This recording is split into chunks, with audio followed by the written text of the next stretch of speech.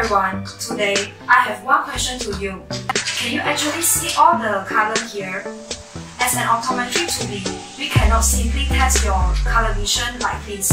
Actually, there's a lot of color vision tests with standard equipment and procedure for optometry to conduct.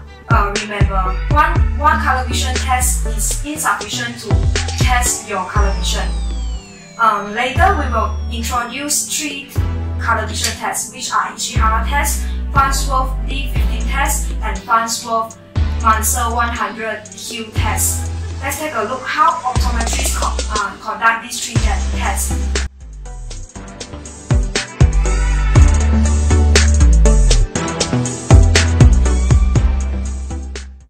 Now, I'm going to introduce about the Ishihara test. So for Ishihara test is actually a pseudo-isochromatic plate test, also known as a color perception test. And this test is mainly for us to detect red-green color deficiency. For the test, it actually consists of a number of plates, and on top of the plates is printed with colors of dots which appear randomly in different colors and size. And all these dots eventually they will form different numbers and shapes. For Ishihara test, it is designed to screen for red-green color deficiency only. And before the test, we need to make sure that the patient wear full vision correction. And if the patient requires near vision correction, we need to use the near edge for the testing also. And besides, the tandem spread of the contact lenses should be avoided for the test. And for the Ishihara test, we need to do the test at a distance of 75 cm. And the test is done monocularly under bright illumination. Okay, now please use this occluder to occlude your left eye. Okay. And can you tell me what number did you see? 12?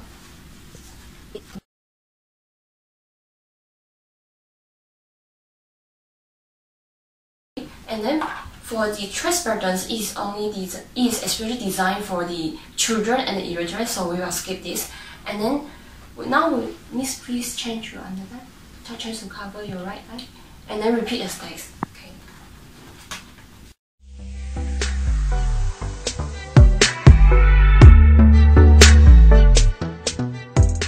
And for the reminder, we need to make sure that the patient do not touch the patch surface, and it will affect the color temperature of the features. And also we need to make sure that the patient do not read each frame more than 3 seconds. So now I'm going to talk about the interpretation for Ishihara test. So in order for a patient to pass the test, they can only make a maximum of 4 mistakes. So if they do a mistakes more than 4, it's considered as a fail. And so the passing marks for Ishihara test is actually 20/24 or 10/40.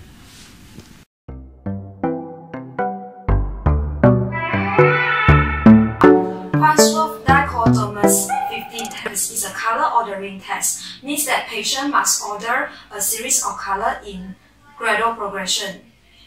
Remember, it is not a screening test. If the patient fails the Ishihara test, optometrists can conduct this test for further diagnostic. Actually, Farnsworth D15 test separate the patient with mild color defect who pass the test and the patient with moderate and severe color defect who fail the test. It can test for red, green, and blue-yellow color defect, so it is suited to testing acquired color deficiencies. Actually, Farnsworth D15 test consists of 15 loose caps and 1 fixed cap. We call it reference cap in a box. The caps next to each other have equal hue difference. When the caps are arranged in order out of the box, they form a hue circle, and then arrows can be made across the hue circle. Good morning, sir. Now I would like to do the D15 test on you. This test is to test the extent of your color vision deficiency. As you can see, here I have 15 color caps. So now,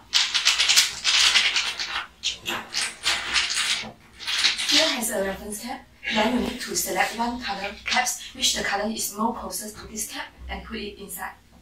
Okay. Then after you put the first cap, you need to put the second cap, which the color is more closer to the first cap you have put just now. Then and so on. Okay. The test is conducted for 2 minutes long, so just take your time and don't rush. Okay. So next.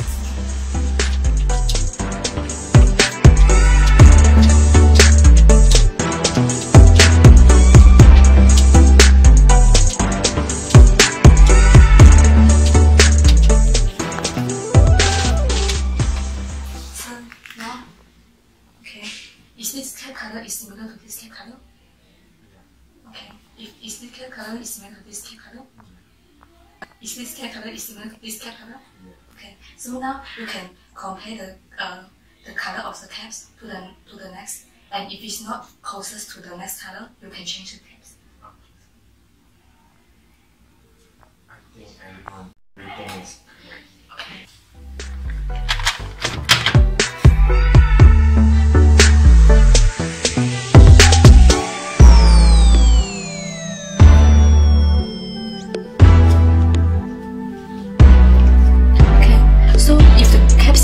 In the correct color orders or 1 or 2 minor crossing only, then the patient is considered as normal. And this is the hue circle for a normal trichromatic patient. A patient fails the test if he or she makes 1 major crossing or 2 or more minor crossings. This is the hue circle for a protanops.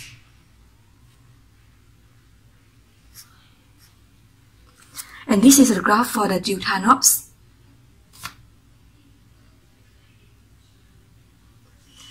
And this is the graph for the triclinops.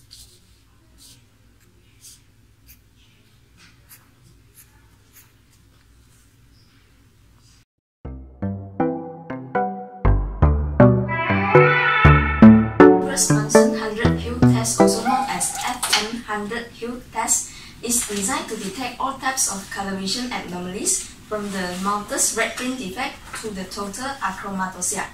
It separates the patient with normal color vision into classes of superior, average, and low color discrimination, and measure the excess or zones of color confusions in those with color vision defect.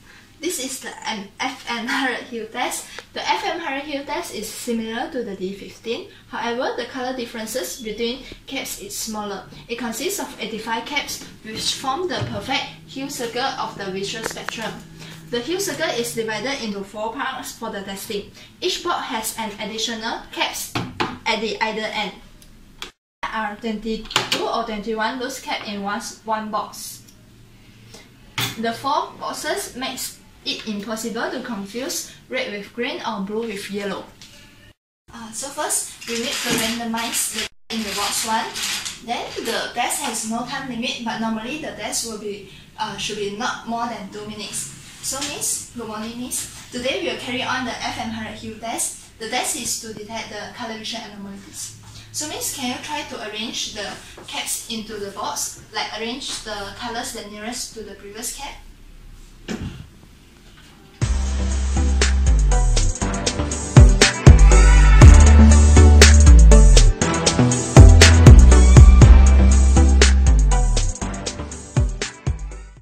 So Miss, do you want to recheck again?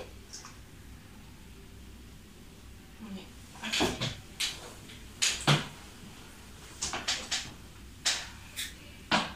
After patient complete the box, can record the sequence of the color with the number, using the number inside the caps. So at the same time, the patient can continue the next box.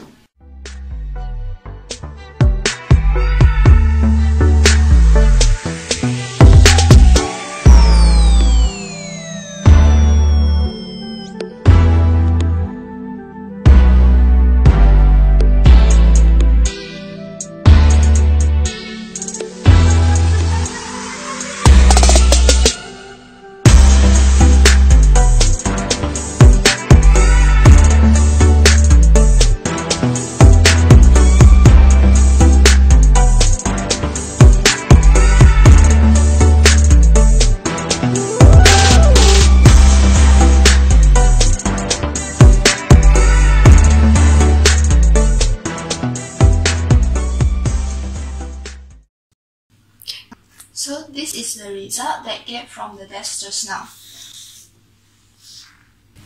First, we need to find the difference between the 2 nearest neighbor For example, 65 and 64, the difference is 1.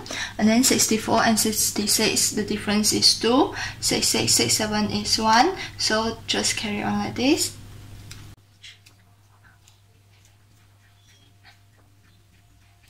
Then we need to sum up the difference between the nearest neighbor.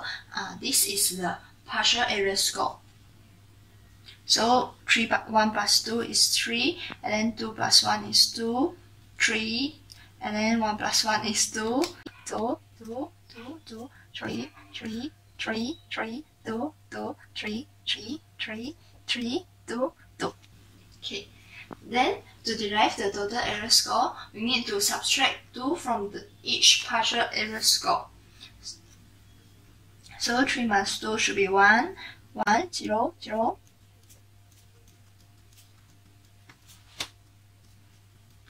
And then sum up all the resultant corrected area score and the score uploaded on the recording sheet, and the axis is modeled. This is the graph of total error score norms. Y-axis represent 95 percentile upper normal limits, and x-axis represent the age of the patient. FM100 Hill test is an age-dependent test. Basically, different age have their own score at 95 percentile upper normal limit accordingly. Color vision deficiency may be characterized by performing a polar plot. In this instance, partial error score is plotted against cap number.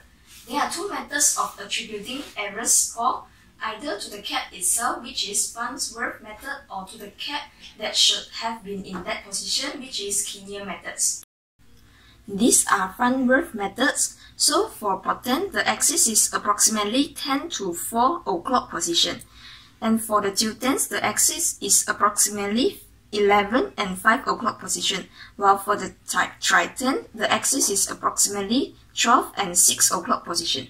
For conclusion, this test was not designed for screening but for diagnosis. It also not a test to separate a color anomalous from the dichromat, but this test can separate the sufficiently affected tiltant from the sufficiently affected protons and titrants. It also can use to assess the severity of the defect by the weight of the total error scores.